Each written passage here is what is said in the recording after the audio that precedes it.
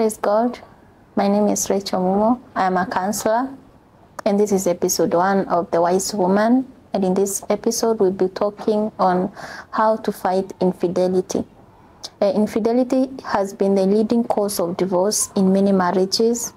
And the Bible says in Ephesians chapter 6, verse 12, that we wrestle not against the flesh and blood, but against our principalities, rulers, powers, and wickedness in highest places. So we understand, as a wise woman, we understand that the battle is not carnal, the battle is not physical. So if you have a husband that is showing signs of infidelity, or a husband that is going out there that is cheating, first thing to understand is that your husband is not a bad person, that your husband was not created a bad person.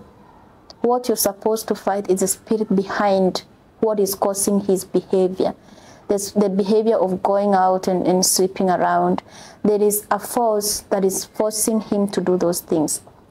Because no normal person with a beautiful family will go out there sleeping, drinking out in the night and coming in the morning.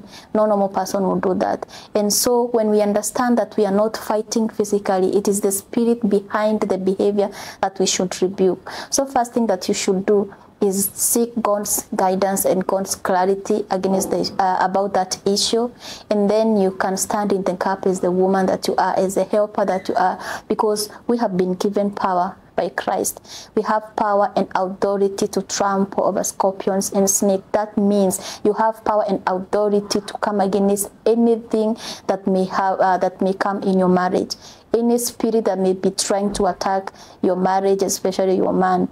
You have the power to come against it. So you rise above, you stand in the gap as the woman and rebuke.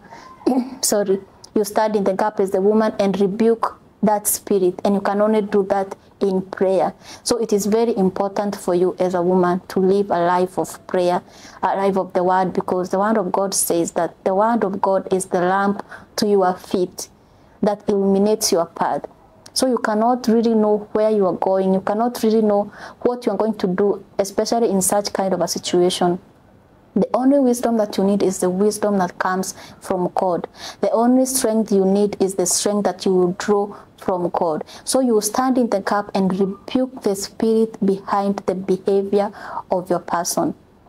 And when you do that, you'll be fighting from the winning side, because it is not your words, it is not your beauty, it is not anything that you can do that can change that person. Only God can. Only God can call him out of that bondage of maybe a spirit of lust, going and sleeping around. Only God can call him from that bondage, and you can be used by God. Through you, you can save your marriage. I always say, like, look at that person, look at your husband as a sick person. You cannot rebuke a sick person. You cannot beat a sick person. You cannot quarrel or yell to a sick person. What you do is try to find a way to cure. And in this case, in this context, how you can cure is to pray for him, for God to deliver him. Because you are the one who understands this situation. You are the one who sees that he is doing bad, because if he's going out there, he might not realize that he is harming you or the marriage. The one who is woke, the one whose eyes are opened are yours. So because God has shown you what is happening, you are the one now with the mantle, with the mandate to stand in the gap and rebuke this spirit. And God is going to restore that marriage. God is going to change that man for the betterment of you as a wife and the family at large. So if you're going through that, don't wrestle physically, don't throw words. It's not going to help. Fight on your knees. That is what a wise woman of God will do in that kind of a situation. So stay tuned. In this series, we'll be talking more about many challenges that women are facing in their marriages. This is just the beginning. So subscribe to this channel, share this video, and like, and put on the notification bell so that you can be always notified every time I upload a new video. Shalom.